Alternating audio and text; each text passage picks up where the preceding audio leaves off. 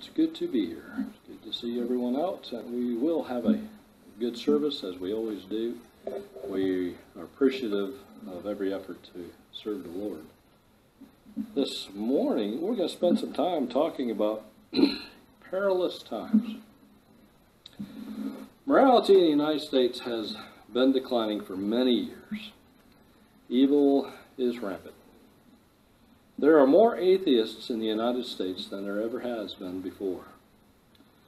God is openly rejected in our public schools and in many government areas.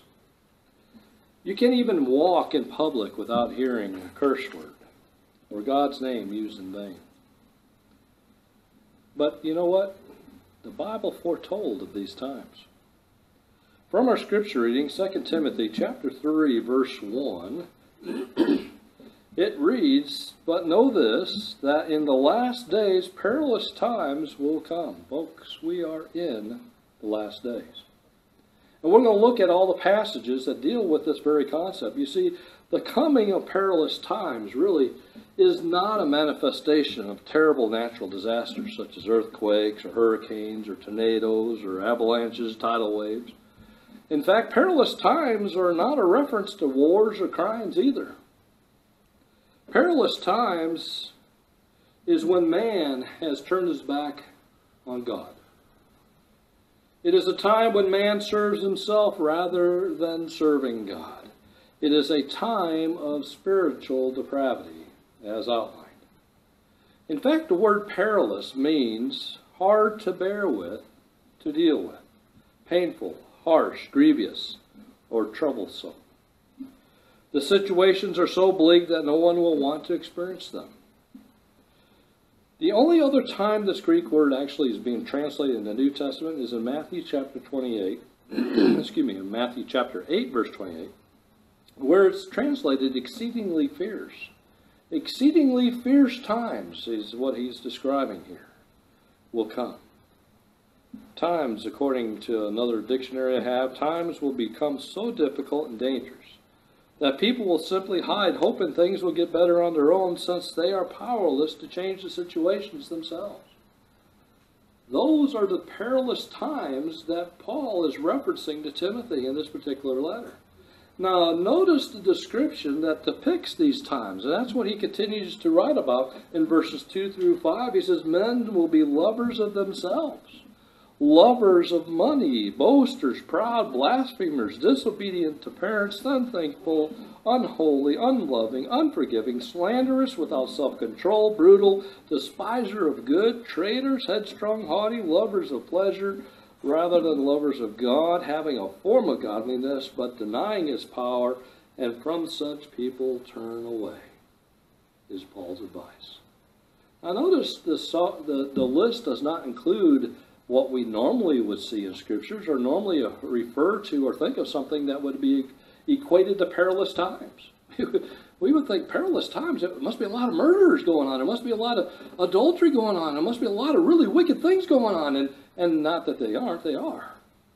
But the things that are listed in this list are things that we oftentimes don't take seriously. We take oftentimes for granted. You know, money, people love our money. Well, that's pretty common, right? People are greedy all the time. Yeah, that makes for perilous times. We find people that are boasting and proud. That makes for perilous times. Do you see the point? And when you go through all this list, it's not big things. Well, at least not big things as we see it in our lives. Not major sins, the way we look at things. We're talking about things which seem to us rather everyday. People being unthankful. People being unloving.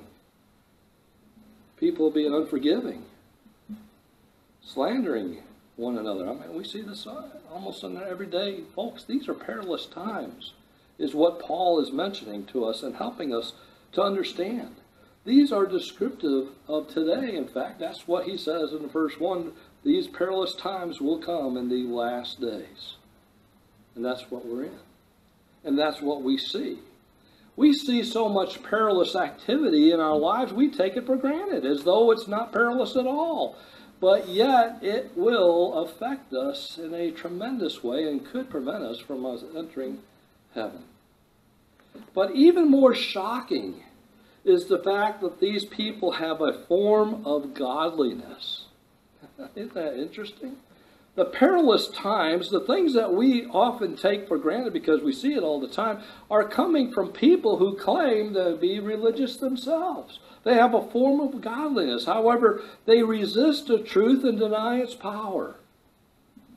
These people are described as having corrupt minds. They're evil men. They're imposters who do what? They deceive and are deceived. Let's go to verse 13, same chapter. But evil men and imposters will grow worse and worse, deceiving and being deceived. These are the kind of people that describe the perilous times in which we're in. Cause it, perhaps, if we want to say it that way. People who pretend to be godly, pretend to be religious, but really are quite deceptive, and they deceive, and they're being deceived themselves, and it becomes all part of the norm. And on top of that, he says it only gets worse. We know that in our society. It doesn't seem like there's any let up. It doesn't seem like there's ever any less immorality in our life. Let's talk a little more about this perilous time, backing up to 1 Timothy now, chapter 4.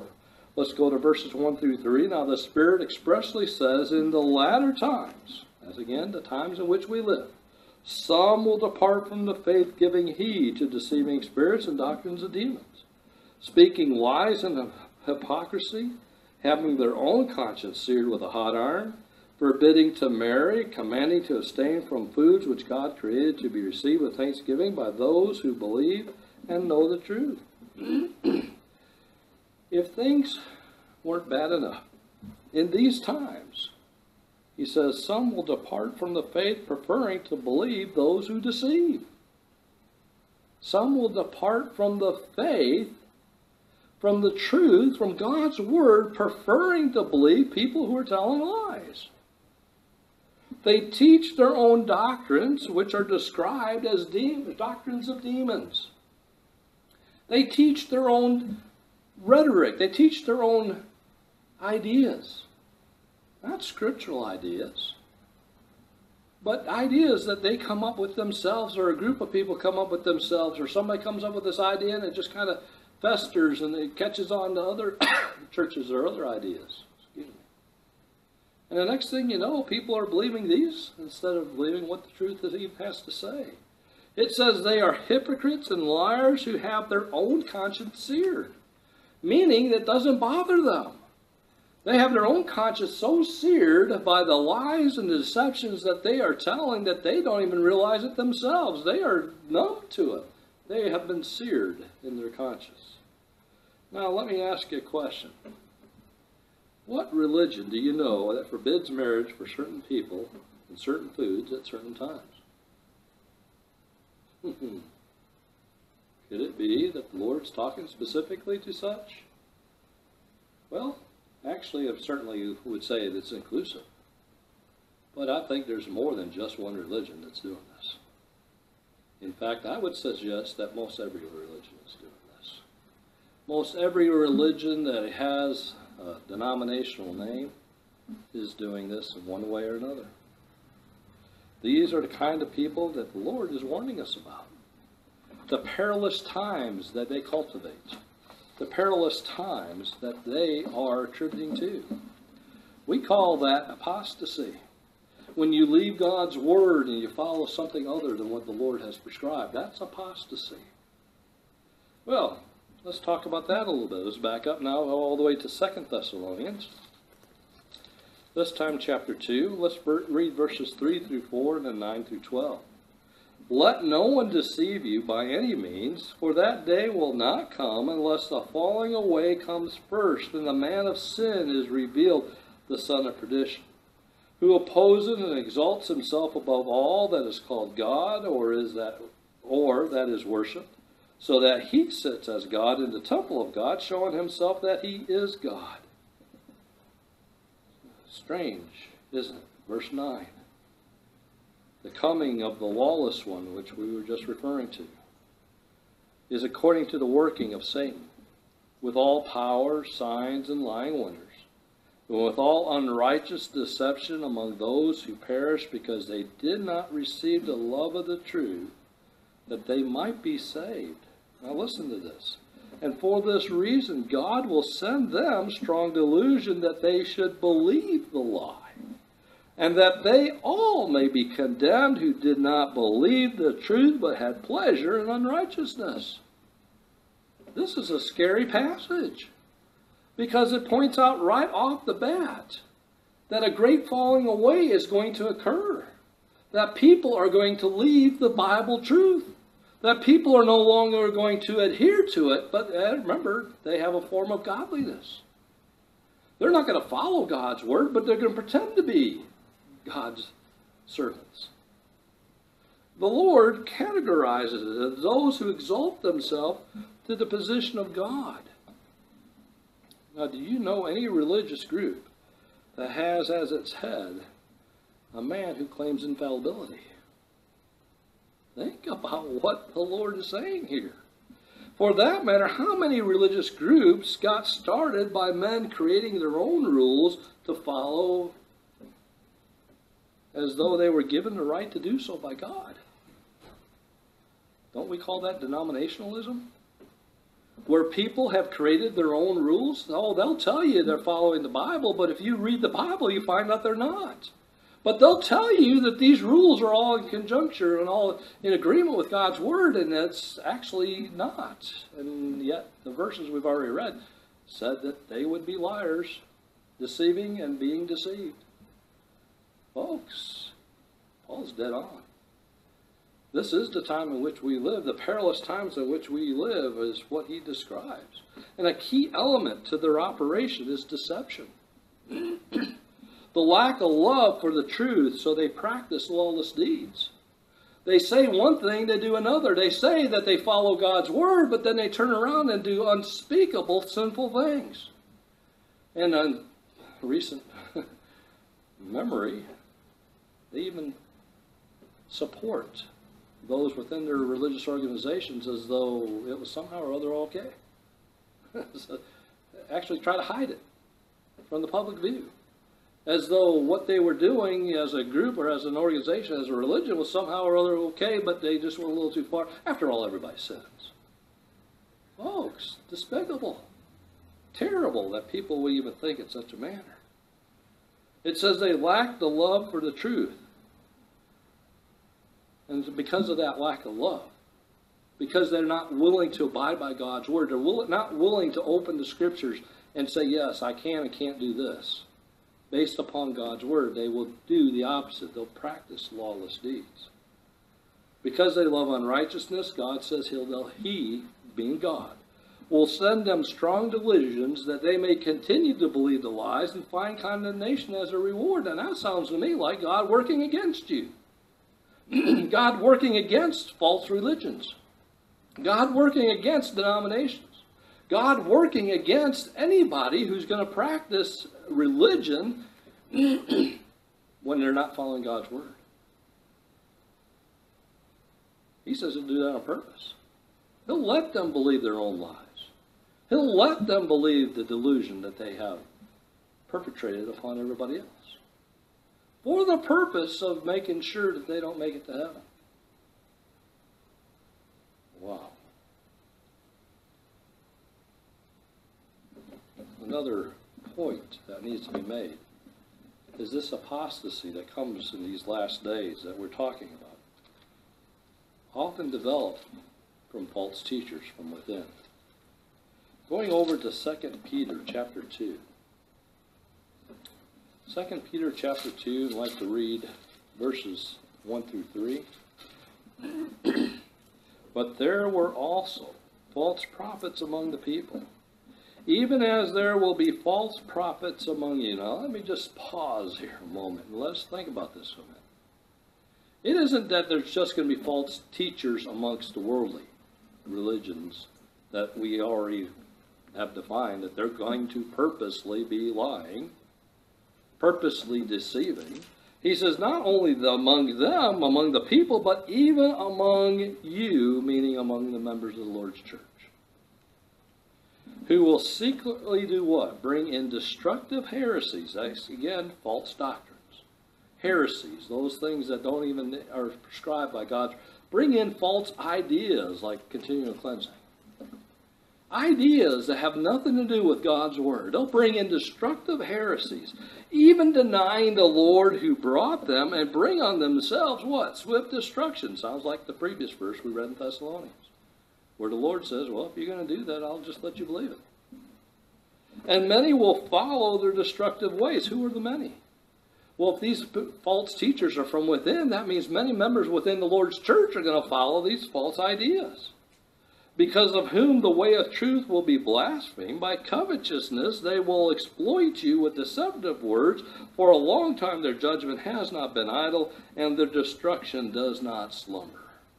Because of covetousness. They get something out of it. Talk about Olstein having jets and people just giving him money. And the people, you scratch your head, why would they do that? Don't they see through? No, they don't see through it. They don't see through it because that's what the Lord says he's going to let them do. He's going to let them believe the strong delusions. He's going to let them believe the lies. He's going to let them believe the corrupt ideas that they're passing on, because they don't deserve heaven any more than anybody else does. It's certainly not Olstein. Folks, this is scary information. Going to verse 9 through 15. Then the Lord knows how to deliver the godly out of temptation and reserve the unjust under punishment for the day of judgment. Who's the ungodly we're talking about in this particular chapter? The false teachers, whether they be in the church or out of the church. And especially those who walk according to the flesh in the lust of uncleanness and despise authority. They are what? Presumptuous and self-willed. They are not afraid to speak evil of dignitaries, whereas the angels who are greater in power and might do not bring a reviling accusation against them before the Lord. But these, like natural brute beasts, made to be caught and destroyed, speak evil of the things that they do not understand. That makes sense, doesn't it? We start teaching false ideas, and then you start deceiving these ideas, and you not only you're deceiving others, but you start believing it yourself.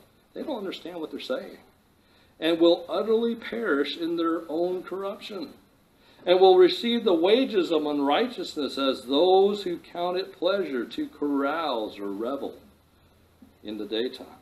They are spots and blemishes, carousing in their own deceptions, while they feast with you, having eyes full of adultery, and that cannot cease from sin, enticing unstable souls. They have a heart trained in covetous practices and are accursed children.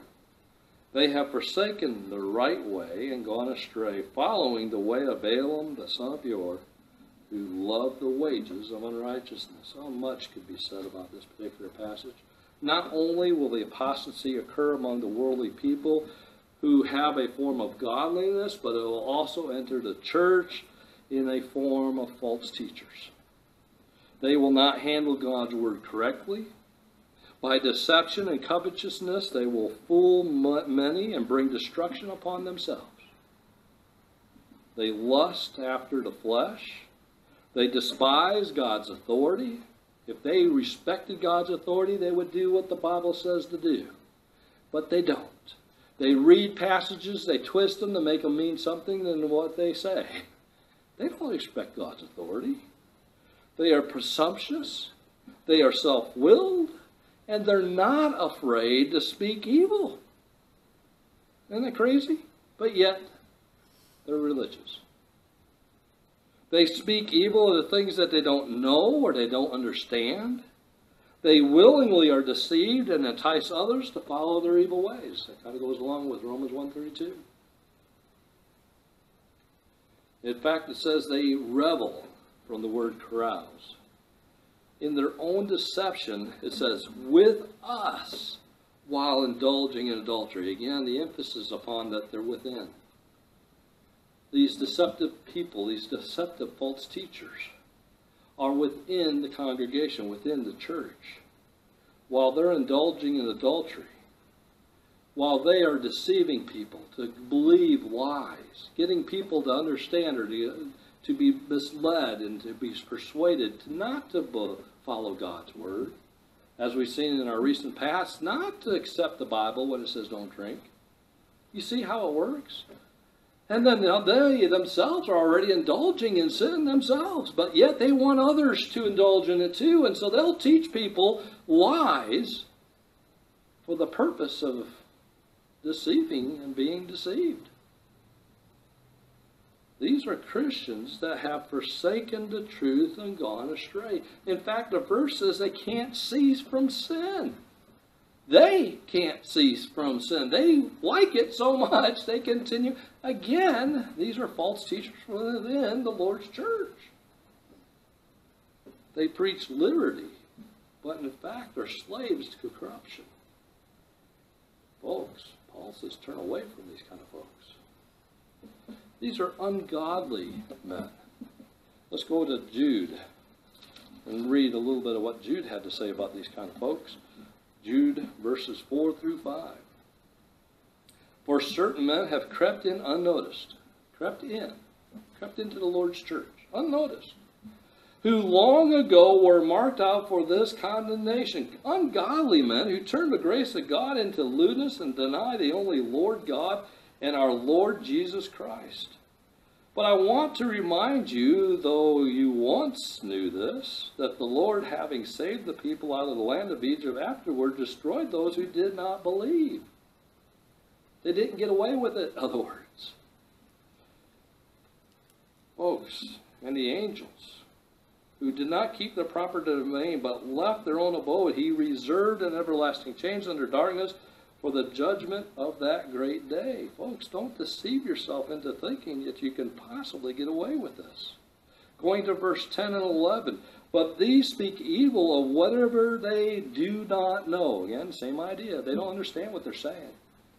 They don't understand. They do not know. And whatever they know naturally, like brute beasts, in these things they corrupt themselves, like fleshly desires.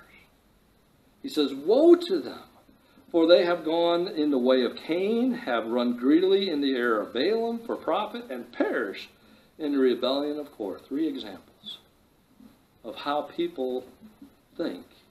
And all along, they think that they're doing what is right. Balaam thought he was right, Cain thought he was right, Korah thought he was right. But all of them were wrong. Downright wrong. Going to verse 16 through 19. These are grumblers, complainers, walking according to their what? Their own lusts. And they mouth great swelling words, flattering people to gain advantage. But you, beloved, remember the words which were spoken before by the apostles of our Lord Jesus Christ, how they told you that there would be mockers in the last time, who would walk according to their own ungodly lusts. These are sensual persons who cause divisions, not having the Spirit. Lo and behold, what ends up happening? These are ungodly people who cause divisions. Oftentimes, churches are blindsided by such people. Why? Because they don't see it coming. We like to think that anybody who attends the church service with us is of the same mind, but they're not. There are many false people within the religious world, as we've already pointed out, but a lot of them are within the church itself. And they're deceiving, being deceived, following after their own ungodly lusts. And yet, they still have a means by which they can prey upon God's people. These men, as I've pointed, they go unnoticed in the church.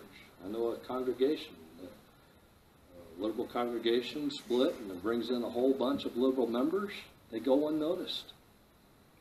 After all, they were baptized in the Church of Christ.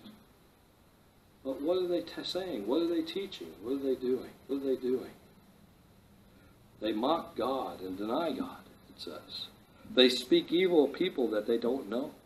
They grumble and complain while they speak big and follow their own lusts. They are carnally minded, and they cause divisions within the church. Folks, we can't be blindsided by these kind of people. Or it's our souls that is in jeopardy as much as theirs. The latter end is worse than their beginning. Let's go to 2 Peter chapter 2. 2 Peter chapter 2, and let's read verses 20 through 22. For if, after they have escaped the pollutions of the world through the knowledge of the Lord and Savior Jesus Christ, they are again entangled in them and overcome, the latter end is worse for them than the beginning. In other words, if you become a Christian and you understand what it was that you were supposed to be doing, but you get tangled back up in the world, become as wicked as perhaps you were before, maybe not quite as bad, but if you go back to those practices, the end is going to be worse for you than the beginning. In other words, you're going to lose your soul. For it would have been better for them not to have known the way of righteousness than having known it, to turn from the holy commandment delivered to them. But as it has happened to them, according to the true proverb, a dog returns to his own vomit, and a sow having washed, to wallowing in her mire. Folks, we need to be ready and on guard for such people, because we live in these times that Paul has very well described for us.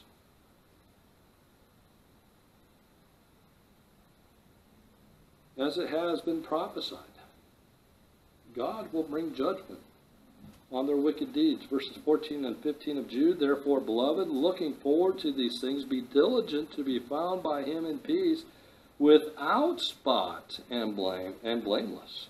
And consider that the long suffering of our Lord is salvation, as also our beloved brother Paul, according to the wisdom given to him, has written to you. Folks, we need to be ready and cautious. I was reading the wrong passage. I guess you all probably already know that. Verses 14 and 15 of Jude. Now Enoch, the seventh from Adam, prophesied about these men, also saying, behold, the Lord comes with 10,000s of his saints to what? To execute judgment on all, to convict all who are ungodly among them of all their ungodly deeds, which they have committed in an ungodly way, and of all the harsh things which ungodly sinners have spoken against him. God's going to take care of this. He's going to punish the wicked for the evil things that they have done. And to this end, there are those who claim to know God, but they fail to obey him. And we point this out over and over again in Matthew chapter 7. This verse works so well in so many applications to the ungodly, to the religious that think that they're righteous. Going to verses 21 through 23, not everyone who says to me, Lord, Lord, will enter the kingdom of heaven, but he who does the will of my Father in heaven. Many will say to me in that day, Lord, Lord, have we not prophesied in your name, cast out demons in your name, done many wonders in your name? And then I will declare to them, I never knew you. Depart from me, you who practice lawlessness. You work without authority. You practice lawlessness. You don't pay attention to what the Bible does say. You don't adhere to it. You don't obey it. You pretend to. You make overtures to it. You claim that you are. You deceive others that you are. But he says they don't. He says only those who do God's will go to heaven. Not those who pretend to do God's will. And we live in these perilous times today. People who are pretending to be religious,